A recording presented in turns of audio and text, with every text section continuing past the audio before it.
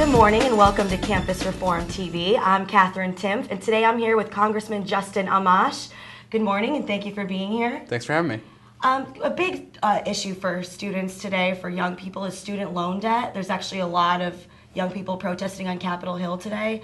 A lot of them want things like bailouts of their student debt or free college education. What would you say to these students?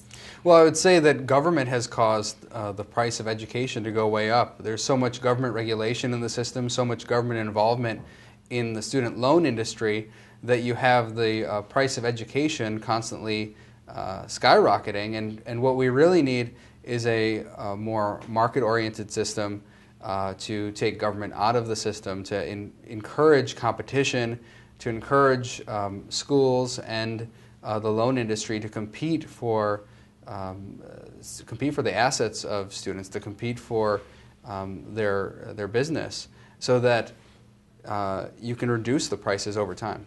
What about students that have already borrowed all this money and have tons of debt now? Well, it's a real problem, and it's one of the things we've looked at in Congress.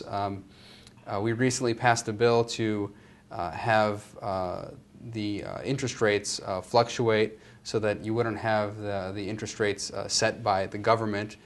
So we're introducing some market-oriented reforms into the system to help the interest rates go down.